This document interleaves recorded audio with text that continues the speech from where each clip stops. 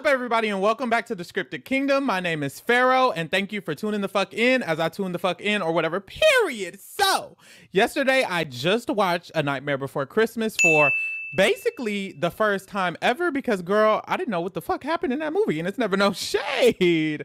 So, definitely get into that review on YouTube. Go check it out on my YouTube channel if you want to get into that reaction that I did of Nightmare Before Christmas. Now I'm here to talk to you about all my feelings that I had about the movie and my review of it. It is Halloween, so it's definitely giving Halloween vibes. So I loved that I went and watched this Halloween / Christmas movie. And let's just get into the review. Firstly, I'm gonna give a non-spoiler review. So no, not spoiler review for A Nightmare Before Christmas? Fuck it, I'm doing it for everything else. Non-spoiler review. First of all, I will give the movie, honestly, a 4.5. And it's crazy that I'm saying that because while I was watching it, I didn't necessarily think that's what I would give it, but I slept on it, had a good moment, and over time it's like that's what I feel about it. I wasn't feeling so highly as soon as I was done with the movie. I was like, "Ooh, this is good," but I didn't think it would be up there. But I'm gonna give it a 4.5, which is what, like a 9 out of 10 when you do the transition. Yeah, like a 9 out of 10, and I think that's valid. I really enjoyed this movie because it was a musical, which, call me stupid, call me dumb, I didn't really know. Well, I really didn't even think about it being a musical because I never really watched the movie. I'm telling y'all, I didn't really get into it. But it's a whole musical, and the music in that movie is phenomenal. And I love the way that it helps drive the story forward. That's really what musicals are supposed to do. No shade, but a recent musical I just watched called Joker 2 didn't do that. So I literally forgot that musicals are supposed to also drive the story forward. It's basically dialogue. It's like a monologue for a character to kind of understand their perspective. And this movie did that so beautifully, and I literally loved it. There's song, like almost every single song I was fucking with. This is Halloween. What's this? I sing What's This on a daily, and I haven't even really seen this movie fully through. That's how iconic that song is. Like, the music in this movie is amazing. Even the after Jack decides that he wants to go and he wants to be Santa Claus so bad, and he leaves, and Sally is there, and she's afraid, and she starts singing like near the graveyard and stuff. That song was so beautiful. Her voice was so beautiful. Everyone's voice was gorgeous. It worked so well, and I really just loved all of the music, from literally Jack's monologue when he's climbing up the mountain, Sally's monologue. I need to look up these names because, give me one moment, I'm gonna look up the names of the songs because I need to know. Jack's Lament. It's called Jack's Lament, the one that he was singing when he was walking up the mountain. That was an amazing song. His voice was so sweet, and then the meaning of it, he's like talking about how he's praised and put on this pedestal for what he does, but he's not happy doing what he does. And it's like, ooh, that's deep, mamas. I'm finna get a little sad even thinking about it. And that was a beautiful song, very beautiful lyrics, and then it also gave us such a deep perspective of how Jack felt about himself within the movie, and I really loved that so much. And then the song by Sally was called Sally's Song. LOL. Sally's song was very beautiful as well. So I really just loved almost all of the songs, honestly. Literally all of the songs. Every single song I was like tuned the fuck in. Even when the little kids and they was singing They Have to Go Kidnap Santa Claus. Forgot how that song went, but that was the eat too. So honestly, all the songs was a eat, all the music was a eat, and it's like, considering this is a musical and the music is eating, I'm gonna have to give it a high score just for that. Period. So the music was beautiful, really well written, really wonderful score, and all the songs were placed in a moment in the story where it didn't feel overwhelming. It didn't feel out of place. It felt perfectly timed every time they started to sing. And it's like, that's exactly how you pull off a musical. And they hit it on the motherfucking head. Loved it. Now, getting into the story, it's basically like a short story. Like, that's how I felt about it, because the movie is very short. It's only like an hour and 15 minutes. And it just really feels like a short story was told. And it was told so concisely. There was not a scene that was unnecessary in the movie. Every scene meant something, and every scene was told in a way for the viewer to fully grasp the understanding of what's happening without having to make it overbearing. Nothing was drawn out longer than what it needed to be. Everything was exactly the length it needed to be, and there was no extra. And that's why the movie was so short, but it was like short and sweet and simple. And I really loved how short it was because we didn't need anything else. They gave us exactly what we needed to convey the story and to convey Jack's progression through who he was at the beginning, lamenting his position, and to where he was at the end, loving it and finding a creative way to make it work.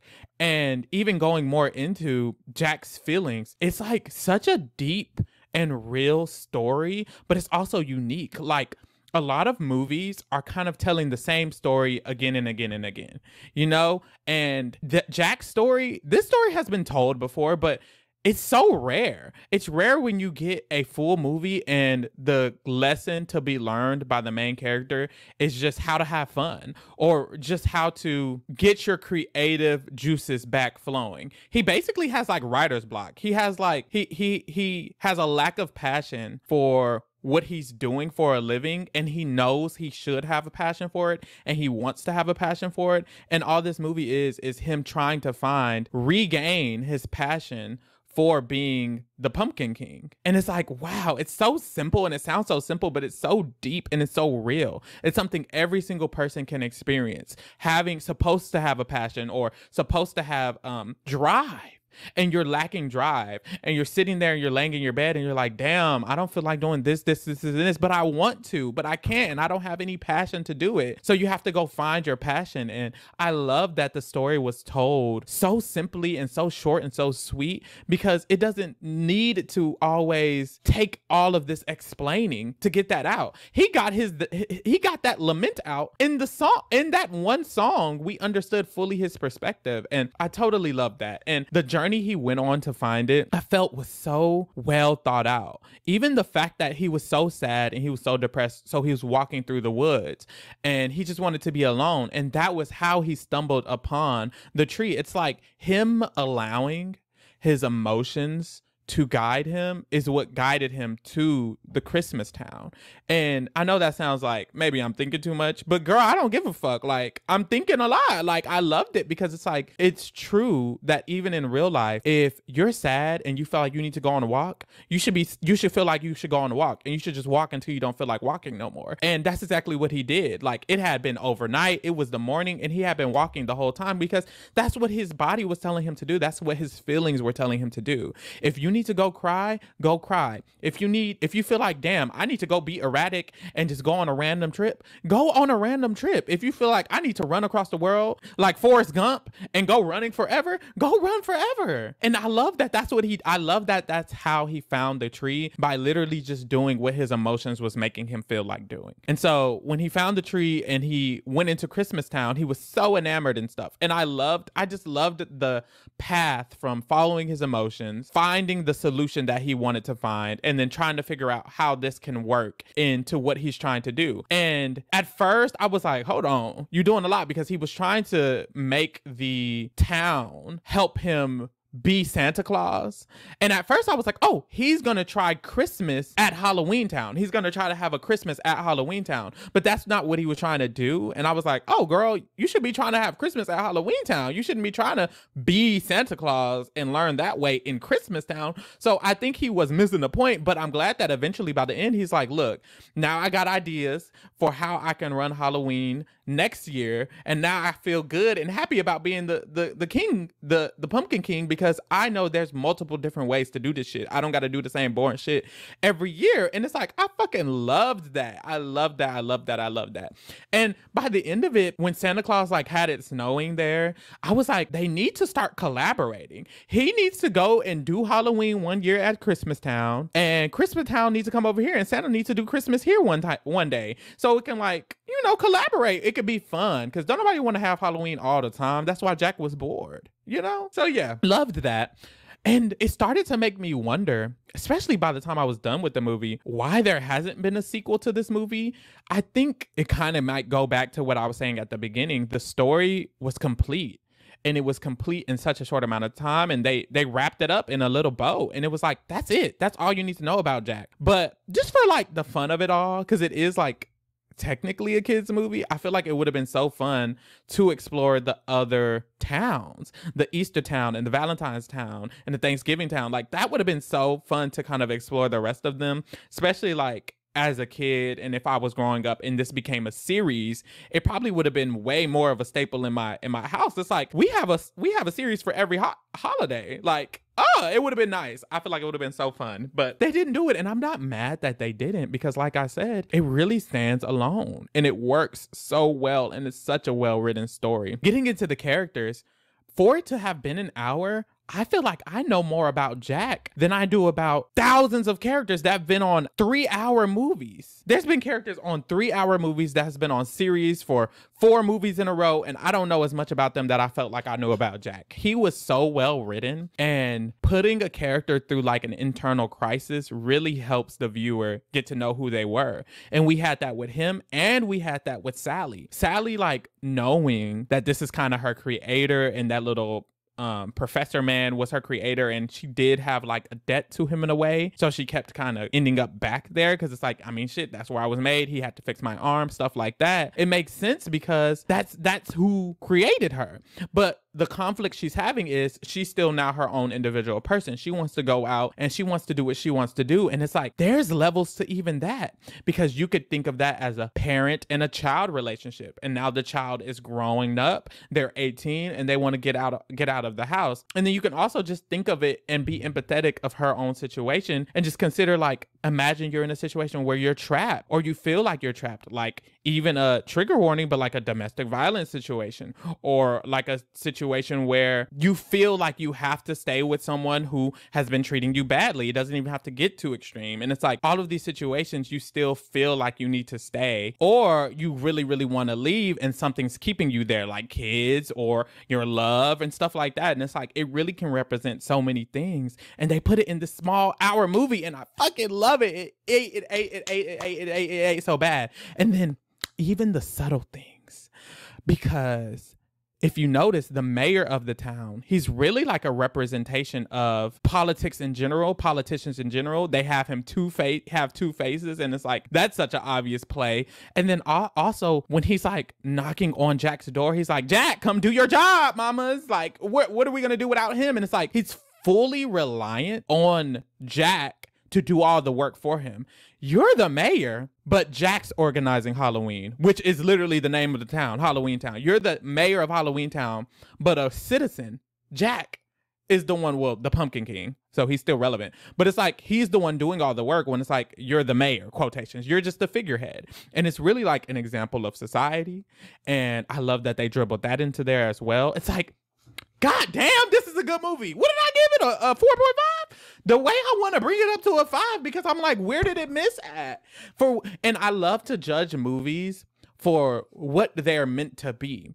If the movie is supposed to be a musical, I want to judge it as a musical. If the movie is clearly supposed to be satirical, I want to judge it as satirical, whatever it is. Because I remember me and my friends a while ago, we went and we watched Krampus. The year it came out, we went and watched Krampus in theaters. Was that marketed very weird because it was marketed like a horror movie? Yes.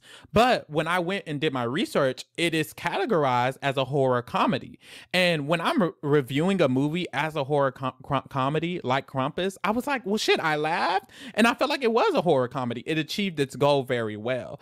I didn't love that I was surprised, but it achieved the goal that it wanted to achieve, which is be a horror comedy. And with this movie, it's a good holiday movie for both Christmas and Halloween. It's a great musical, and it tells a great story. So everything it needed to achieve, it achieved at the utmost. I can't even think of many negatives from this. I can't think of any negatives from this movie.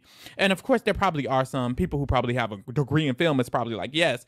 But even the fact that it was stop motion. Is it called stop motion? What is it called? One moment. Yes, it was stop motion, motionally created. So that means these niggas was in there moving Jack's hand every 5 seconds. Like, what? That's fucking iconic. The work put into this movie, and then the story was good. Oh my God. Yes. Oh my God. Like 10 10 10s across the board. I changed my rating. 4.5 for what? This is a 5. This is 5 stars. 5 out of 5. Period. Period. It did exactly what it fucking needed to do. Fucking love this story. Fucking love it. Let's also get into the villain. I don't know how they did it, but within an hour and fucking 9 minutes, they created an amazing villain. First of all, Oogie Boogie was barely even the antithesis to Jack. Jack had like 2 antagonists. One, of course, was Oogie Boogie, but the main one was himself, his own lament for his job. And it's like, to have Oogie Boogie not even be the main cause of shit. Like, Oogie Boogie wasn't sitting out his minions to go fuck shit up. The minions just decided to fuck shit up on their own. Oogie Boogie wasn't like, I'm finna go fuck with Jack and what he's doing. He was not a direct villain to Jack like that. He was not worried about what Jack was doing until it got brought to him. And it's like very interesting that he still came across as this super iconic, super relevant villain at the end, because it's like the way they introduced him without showing who he was, the way these 3 little kids were the one to be the first people to bring him up into the story, the way Jack said, and don't tell Oogie Boogie. It's like all of those elements make Oogie Boogie seem menacing. It made him seem more of a villain than even what like actually happened. He's only in the motherfucking movie for like 5 minutes total on the screen, and it's like he's still this figure that you know is like a big catalyst and is a very important figure within Halloween Town just in general, by the way that people talk about him. And then they did not rush to finally show us his face. Like at first they just showed us the shadow. They showed him talking with just his shadow on the wall. That was very interesting. And then when we finally got the reveal, he's like